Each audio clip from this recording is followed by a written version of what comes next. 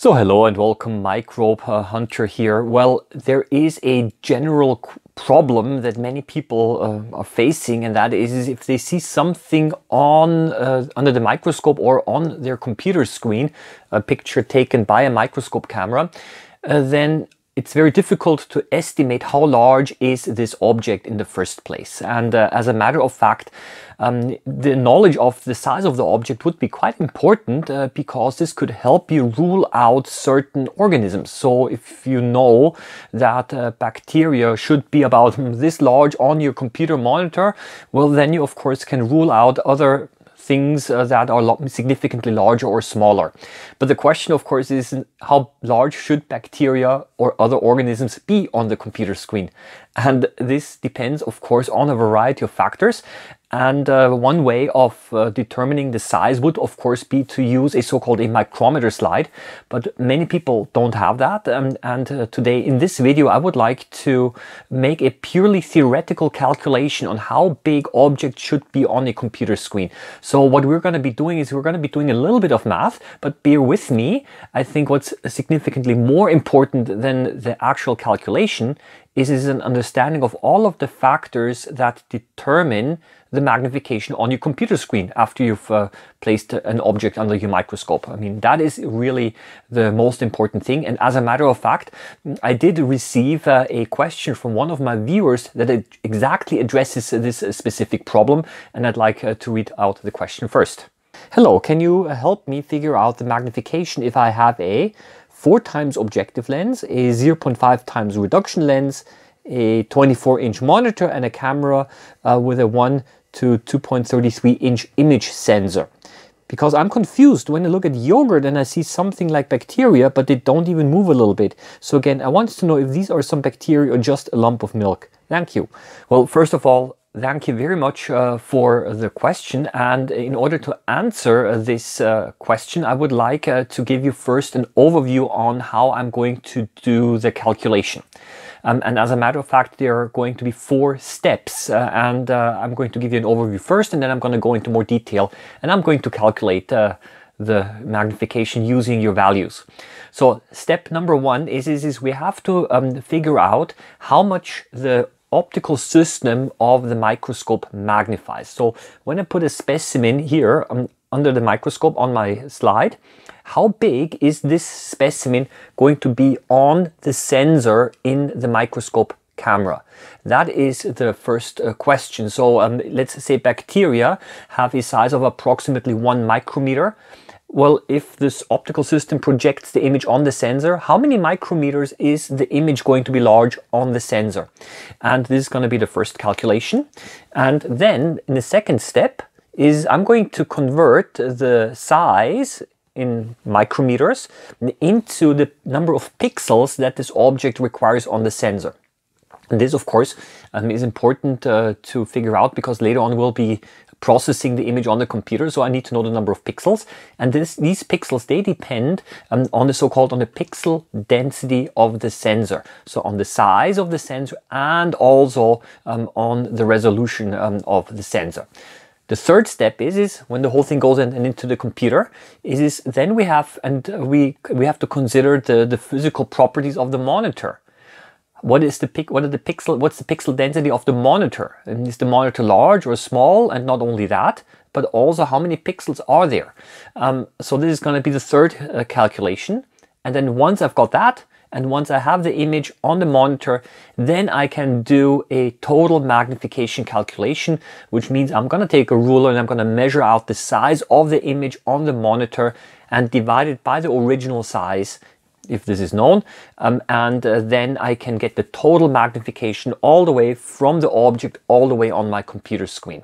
So that is the overview, and now I'm going to show you how to do this. Well, in order to calculate the total magnification of the optical system, that is quite easy actually. What we have to do is we have to multiply the magnification of the objective by the magnification of the intermediate optics.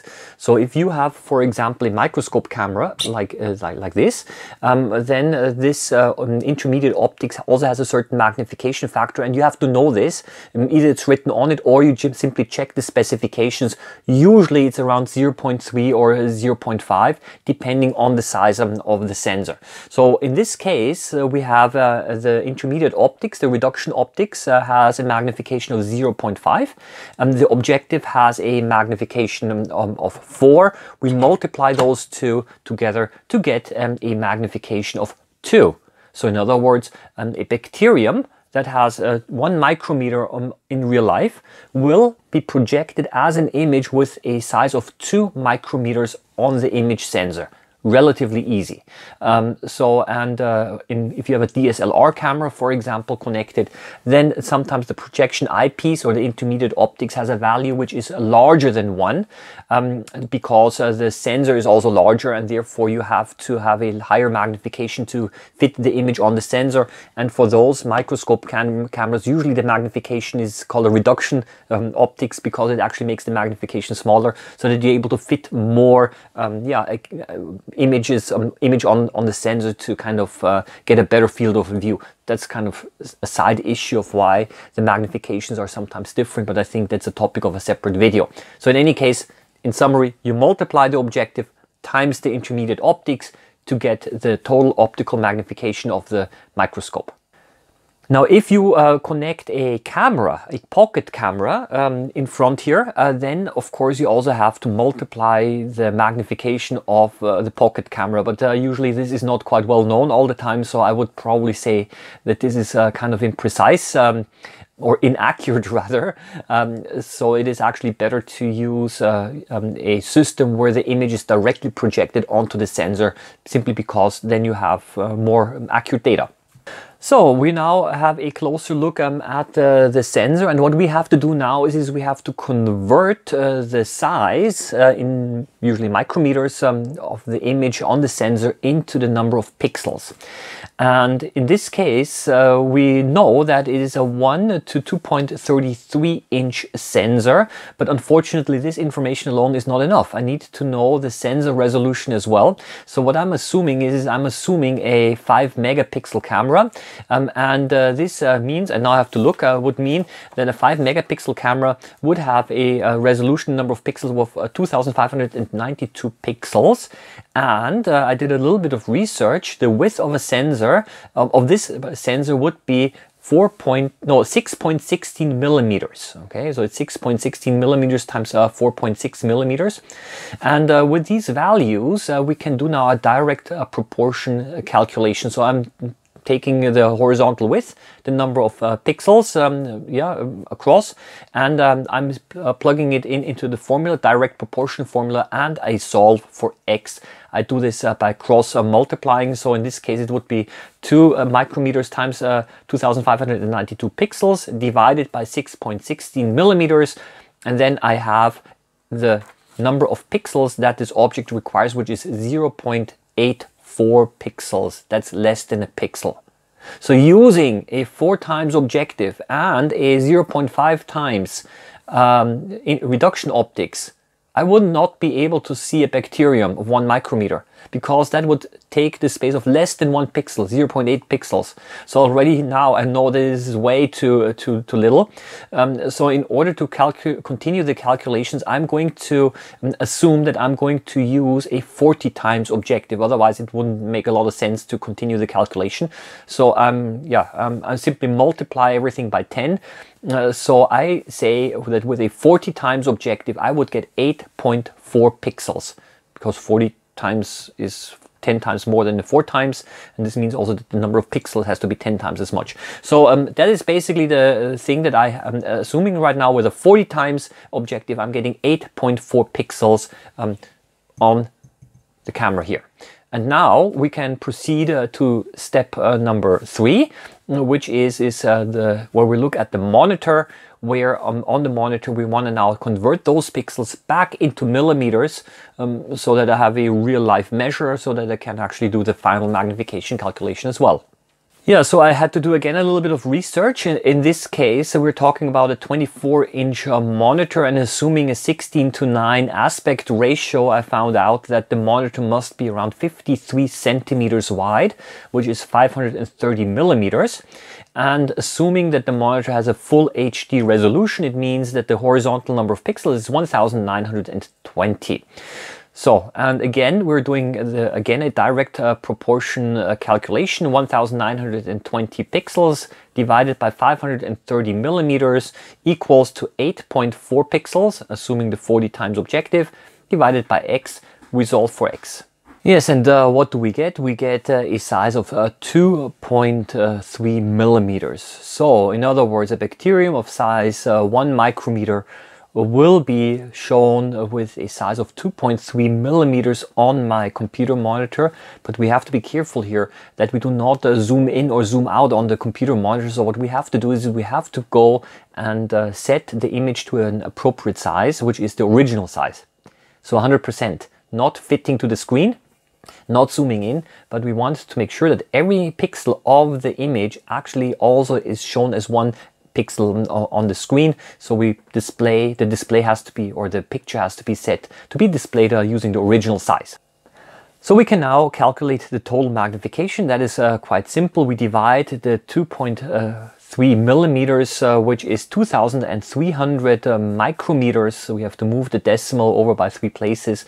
We will divide the 2,300 micrometers by the 1 micrometer original bacterial size to get a total magnification of 2,300 times for this particular system and this particular 40 times objective. So this is basically, yeah, pretty much all that you have to do. And once you know the magnification, then of course you can measure out easily things using your ruler on the computer monitor. Always be careful that you show the image in its original size. And then you divide it by 2,300 and then you get the original size. You have to be aware, however, that this is only an estimate. So if you want to make scale bars and if you want to be really precise about the whole thing, or accurate rather, you should actually use a micrometer slide, I think. So what I have done is now I've used my own system, which is a DSLR camera, and I've got a photo projection eyepiece, and I've done the whole calculation. And I have also used a micrometer slide. And what I have done is I have then compared how much off are those two values. And yeah, so basically here is the data of my system. And then I got to a theoretical magnification using the math of 1,074 times. Using a 10 times objective, and the measured out magnification using a micrometer slide is 1,130 as the magnification. So I calculated the difference and then calculated the percent error, and that is around a 5% error, which I think is okay. Yeah. So that's pretty much all I wanted to say here. What I encourage you to do is I encourage you to simply also try to find those numbers for your system and also play through the math a little bit, then you know also the total magnification that your system is able to provide. I think for today this is enough math. I think it's probably not going to be the last time that I'm going to make a video about magnification. So I'm actually thinking about making a video where I talk about the reason why different intermediate eyepieces and reduction optics rather, why they have different magnifications as well. So it also has to do something with the sensor size, but I leave that up to a different video. For today, I wish you all the best. Happy microbe hunting as always. See you around next time. Bye bye.